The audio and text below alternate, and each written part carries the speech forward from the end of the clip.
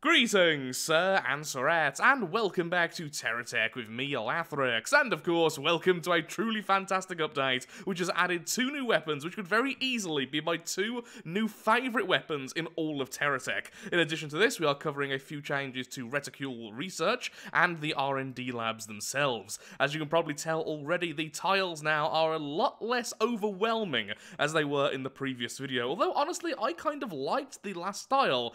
There was a lot of negative feedback about it. I could certainly see why a lot of people didn't like it. It was very, very vibrant, and it did cause a few issues when you're trying to make text and you're trying to do fine detail, and the background is that extreme. So now, I think this is the best kind of medium. It's a lot more colourful than the original, but it's still very easy to distinct the ground from everything else you're doing, so I do really like that. And there are also loads of new blocks being added. Now, when it comes to the new blocks, we have a load in the standard block section over on Reticule Research, and before I forget, there is now the ability to reskin this corporation so that it goes back to the original colour scheme, that is. Actually, no, it's not quite the original colour scheme. I was going to say the original colour scheme of the experimental, but it seems a little bit off, actually. Okay, I'll have to do some more testing later with weapons I've definitely seen before. Yeah, I think that's a little bit different, actually looks really nice. That could easily blend with GSO, maybe even Hawkeye a little bit, and definitely things like the new colour scheme with Better Future. Okay, I did not notice that before, but either way, you can now change the colour scheme, and there are new standard blocks, all for Reticule Research, and it's all of these over here, so loads of new building options, which I really, really like. But now, we get on to the fun part, the brand new weapons. Now, like I say, these 2 weapons may be my all-time new favourites. So first of all, we have this, the Hive Missile Launcher. It looks fantastic, it has a truly magnificent animation, and then it is just missiles, missiles everywhere. Now, these things aren't the strongest, because, well, there's so many of them, their range is really good, but the main thing I've noticed is their tracking is insane. If you fire one direction, they can easily go all the way back around your craft and then hit the enemy. So what I want to do is build a tech which has loads of these missiles facing backwards, because I think it will just look so phenomenal. Now, with the tracking though, you do have to be in range to target the enemy, so it can be a little bit shorter range than it really looks, but yeah, easily just one of the most devastating looking of all the missile weapons. And then we have this for Hawkeye. The Hawkeye Type 45 naval gun. Finally, a consistent source of explosive damage. I haven't done all that much testing with this, other than the fact it looks utterly amazing. I believe it can turn in any direction, but I will be testing that in just a moment. In fact, we can go and do that now and look at the damage they can deal before we build a tech to see these 2 weapons in action. I want to build a tech using the Type 45 naval gun, and I want to use one using the Hive missile launchers. And with the missile launchers, I've got a pretty interesting idea of what I'm going to do. There are also a lot of other changes. As you can see, we have the floating logo over there now, we have this billboard, there's loads of small changes. In fact, the target area specifically has quite a nice aesthetic change. Here we are with the testing apparatus. As you can see, the enemy is now a box, which is actually a really good change, because it means you're not sometimes missing and sometimes having trouble trying to test out the aiming of certain weapons, especially homing weapons. So, it turns out, with the battleship cannon, however, with the naval gun, I should say, it can only do a 90-degree arc, which is actually very obvious when you look at the hitbox. I have no idea how I missed that. So, upside to this, it means the hitbox isn't quite as insane as I thought it was, which means stacking them won't be quite as bad, although it's still very extreme. And downside, of course, is just getting a proper broadside in craft might be a bit more difficult. Still, though. 4,200 DPS, really consistent, good area of effect. This is going to be a go-to for me whenever I want explosive damage. Now, with the glorious missiles, we're going to get nice and far away and fire backwards. Well, technically firing forwards, but the missiles are going backwards. Or going behind us, is what I should say. These are pretty much going to be able to counter anything, including very agile targets.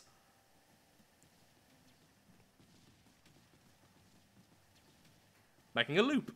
Some hitting the ground there. So the DPS is 2,500. Maybe a little bit less. So not the most DPS, but not exactly a huge weapon. And the fact it's almost guaranteed to hit the target with explosive damage, that's going to be fantastic. But the explosions are so small, they might be countered by half-decent shields. Okay, two things I want to test here before I build my first build, and that is this. Can the tracking be reliable once you are out of range of targeting an enemy? Secondly, will the explosions from this thing get through those shields? Now, I just did a really quick test with the cruise missile, and the cruise missile does loads of damage through the shields because of the huge blast radius. It's still hurting the blocks underneath. How about these ones? I'm thinking probably not. Or not all of them, at least.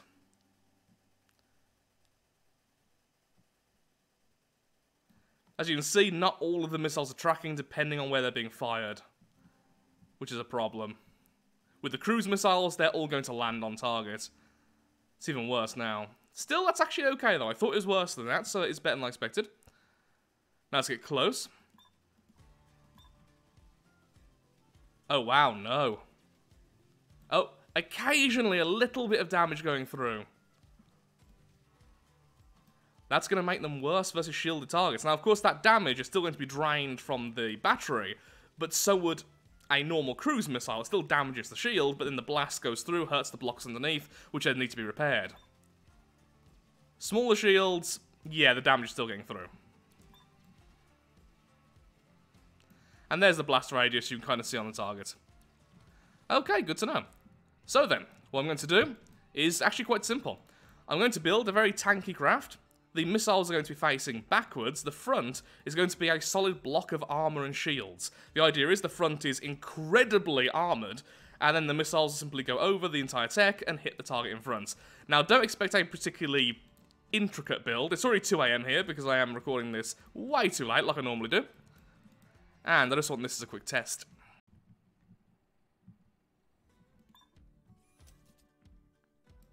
Okay, the front armor needs to go up a little bit more. And then... oh, that is beautiful. I'm probably destroying YouTube's bitrate. Excellent.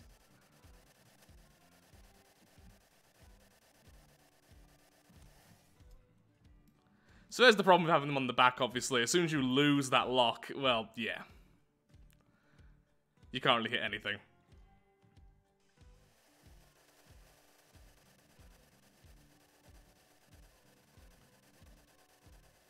But that is just so pretty.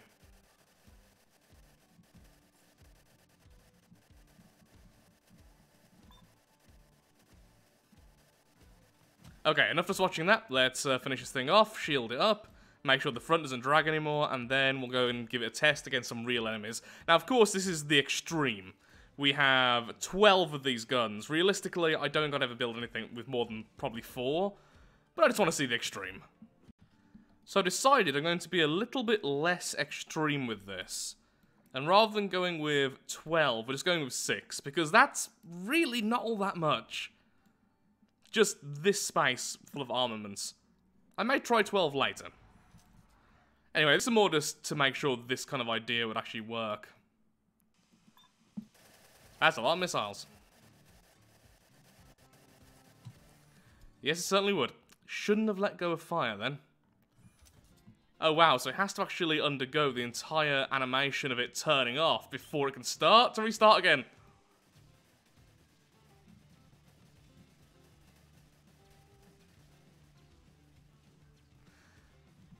Now normally I would have just backed up then, the problem is this tech actually gets stuck on that ramp. Yeah, the damage isn't that extreme. I really do feel like against a very heavily armored, or honestly just heavily shielded opponents, these are going to struggle unless in some serious number. Excuse me, sir, can you please go away? Thank you. Now, is doing something like this better than just having them on the top facing forwards? No, clearly not. I just wanted to see if building something like this was possible and a fun option, and it really is.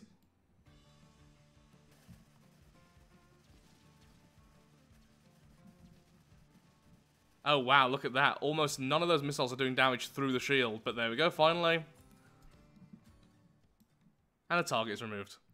Maybe should have gave it the ability to back up and actually go through that ramp. That might have been better. Okay, back to 12. One thing I'm starting to think is perhaps a really agile craft would actually do really well with these missiles. Because you have the capability of having a weapon which will always be able to reach the target, no matter how fast you're going and, wow, the angle. You could just run circles around the enemy and just bombard them to all hell. Which would be wonderful.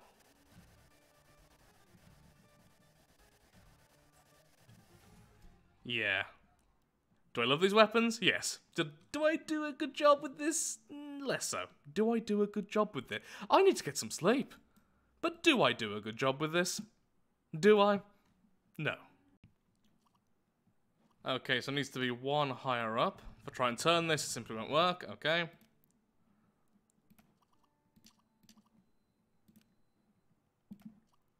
So that's about as close as you can really stack them. Though I think now I can actually put this further forward.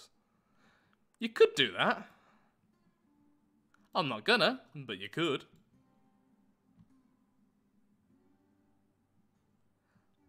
They are still a little bit clunky to build around, but definitely possible. So I was thinking, we could make a kind of floating battleship in the future, especially since, well, just look at them. They're obviously designed for that, hence the name, hence what they're based off. Of course, they go on some kind of ship.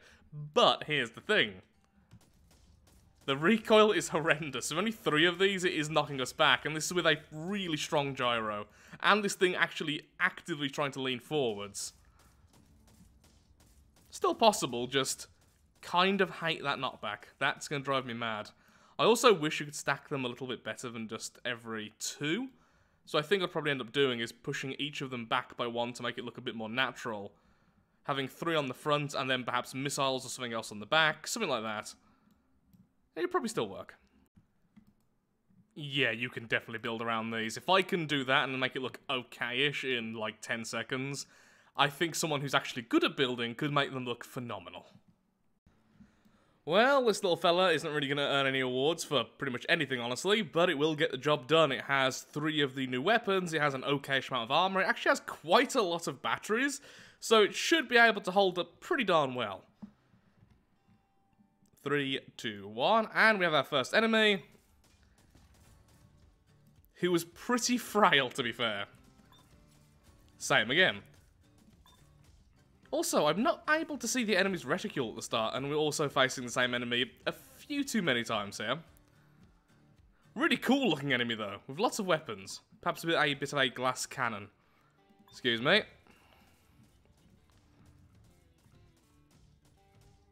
That must have been terrifying for that cab. The slow aiming of those turrets.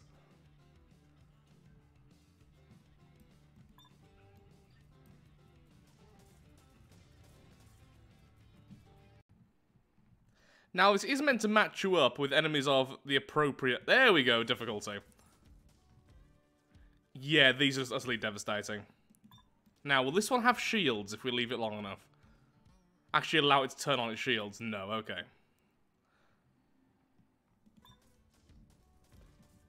It's that reliability, that constant damage. Also, yeah, a few too many corpse parts over there.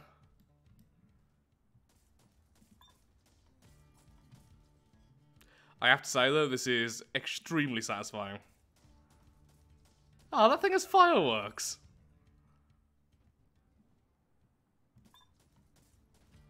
Okay, maybe I should get another tech on here just to spawn something different. And clean up the place a little bit.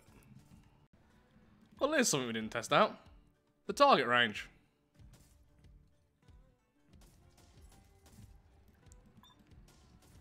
I mean, this is as you would expect. Okay, let's see. Versus the smaller cube before it gets its shields up. How fast will it carve through it?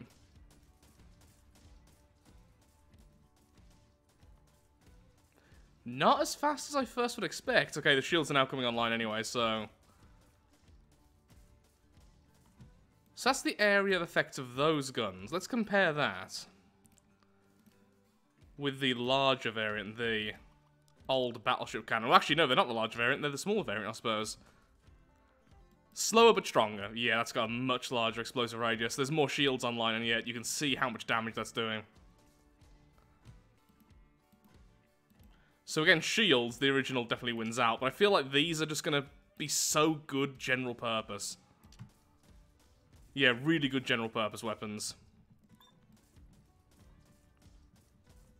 Fast firing, large enough explosive radius to deal damage even through quite decently shielded enemies. They can target the enemy if they're moving slightly, unlike the originals, which only have the slightest arc of fire in front of them. And they look awesome. I mean, come on, just look at these things.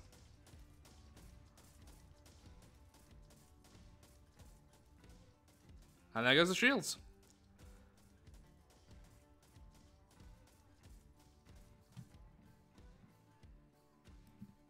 Okay, let's try and spawn in some other enemies. If not, we'll just spawn in something ourselves.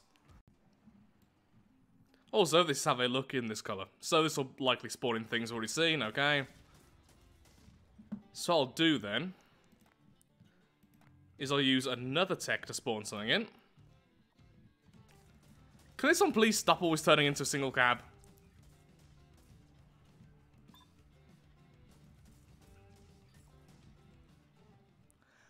Then we'll still use this though.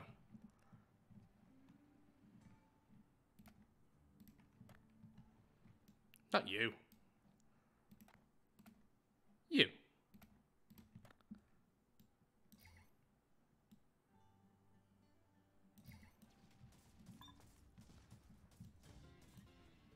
Wow. I remember that being quick with the missiles, but not that quick. Stop with the single cabs!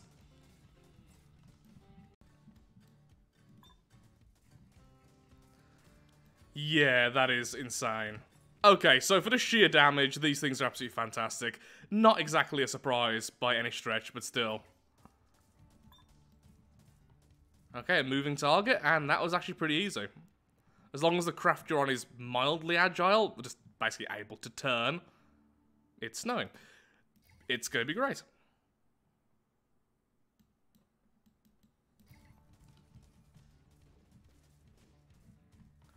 Okay, well, with that, though, I'm afraid I am actually all out of time for today's video. Sorry if the videos were a little bit all over the place, honestly, but over the last week, it has been a little bit insane over here. I've been going back to England and back here over and over again because my mum's still a little bit under the weather with the whole arm thing, and honestly, it's just been insane in every other way as well. There's been a leak on our roof, so there's been construction work all going on the building above us, the flat above us, which is just insane.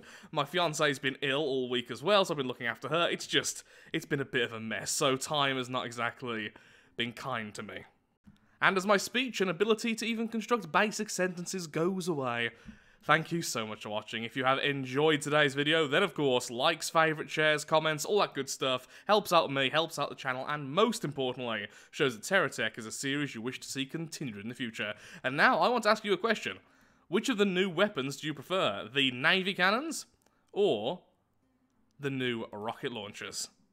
Personally, as much as I do love the new rocket launchers, I have to say, I think the new naval cannons probably beat it for me. They are just so fantastic to watch. I think they look amazing, and they're just going to be really good in the campaign. The missiles, a little bit more niche, but I think they're going to have some really, really good places, and I honestly think now a faster craft might do better with them.